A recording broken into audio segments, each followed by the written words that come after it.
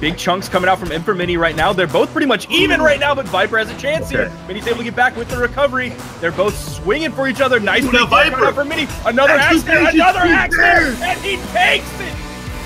Some D-Light work coming out from Viper as well. Mini's looking for these big chunks. The floor hit. Oh my god. Nair into recovery on Gauntlet so many times in a row, but it seemed to work out. But God! The side laser from Maurice! He just took out Annie Messi! Dodges out of the way, the neutral just barely doesn't kill the weapon toss! The weapon toss, that is not gonna be it, but a beautiful dare! Barely clipped 2D's character model, giving that chase dodge back, activating it, making him back, and now 2D is like, okay, I get it. Oh no, oh jeez. Ooh, the sidelight! There is a weapon spawn on stage. The throw going in interesting direction. Coming out. Double back-to-back triple D like grab pounds. Hello. We saw Simple crawl a little bit back into the lead here. That is. But Maurice is responding in kind with his own combos. You got the careful for Mini. Still doing it too. The sight. Focus on the sight. After using one of those beautiful gravity-canceling side signatures right off the ground, and we're seeing this stock open up just like the last one did. Recovery! 6, 7, 8 hits! And there's something Maurice is able to find a good down air into GC down like combo. The neutral stick sliding into the weapon toss. He has an opportunity for a ground pound, but he doesn't go for it. That's been changed in the past. Oh my god!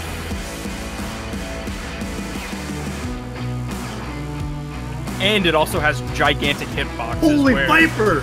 You've seen down air coming out with these giant cone hitboxes. Oh, he's keeping it going. He hasn't been touched. He carry. Oh, neutral stick. Is that a 0 to 10? Oh my god! Not bot.